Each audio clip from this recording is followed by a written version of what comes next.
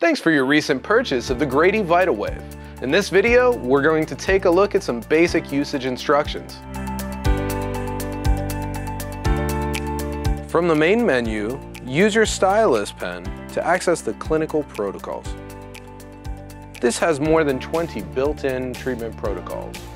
The device will automatically select for you the proper energy and frequency to treat that condition. Notice here, it also shows the number of shocks that should be used in that location. The device will automatically populate for you the proper energy and frequency to treat that condition. It will also give you a target number of shocks that should be delivered to that area. The left knob can be used to adjust the energy up or down, and the right knob controls the frequency. Select this icon to choose between burst mode or continual. When in burst mode, each press of the foot pedal will deliver that target number of shocks to the patient. The number here displays how many shocks have been delivered to the patient for this treatment. Select reset counter to set the number to 0. The VitalWave can also be set to count down from your target number of shocks.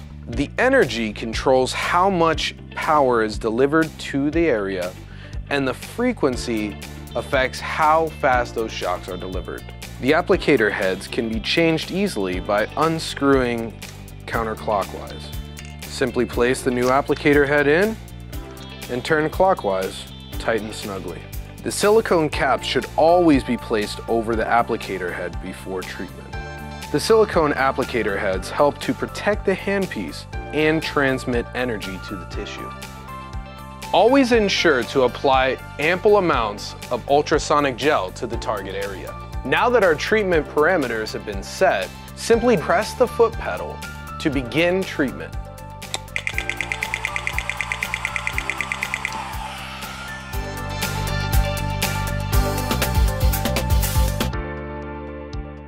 As a general rule of thumb, the smaller the area of contact on the applicator head, the greater the intensity of the treatment. The 36mm head is generally called the massager or the beauty head. It's good for low dosage chronic conditions, or skin tightening, or even treating for cellulite. The 25mm head is the low to medium dosage for chronic pain and is good for reducing inflammation. The 15mm flat head is for chronic pain and some acute conditions. The 15mm ball is going to be for mostly acute treatments. The 6mm applicator head is perfect for acupuncture treatments. Keep in mind that the greater intensity of the treatment, the more probability that anesthesia will be required.